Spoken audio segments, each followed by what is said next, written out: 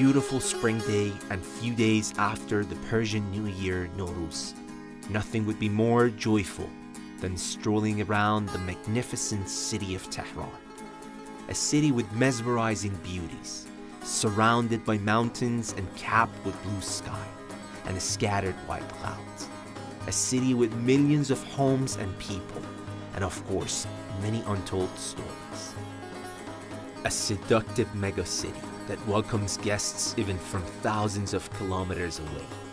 I'm expecting one. A guest, a good friend who was a stranger a few months ago when I met him for the first time in Yazd.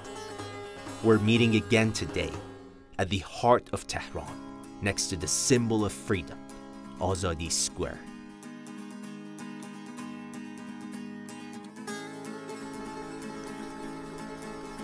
Cristian Ivan and his multinational family, with a vehicle that represents a nation too.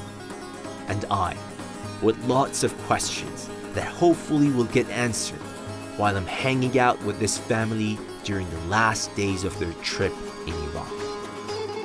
We've traveled so far to many countries. I can't name you all of them. I will just name you regions in Asia, in Africa, in Europe. My wife, Audrey, is from France. I am originally from Romania, but we both met each other in Germany while we were both studying. Well, how the story goes, we met there, we fell in love, we married, we got children, and here we are on our extended honeymoon.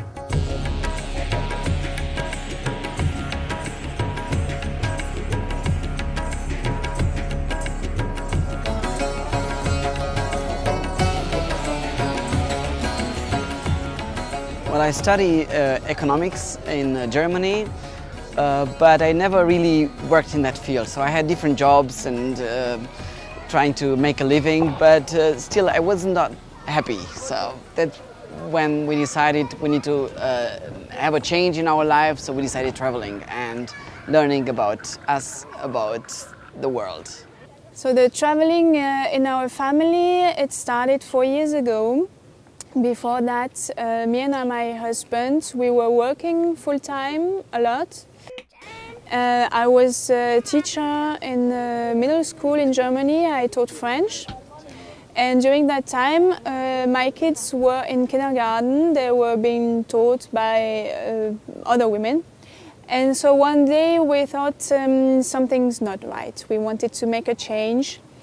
And that's why we thought about traveling the world, because we thought that we wanted to spend more time as a family together, and traveling is for us the best way to learn, because we learn best from life itself.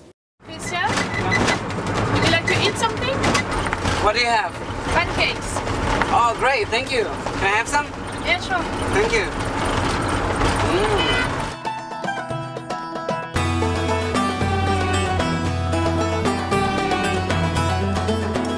Traveling in a camp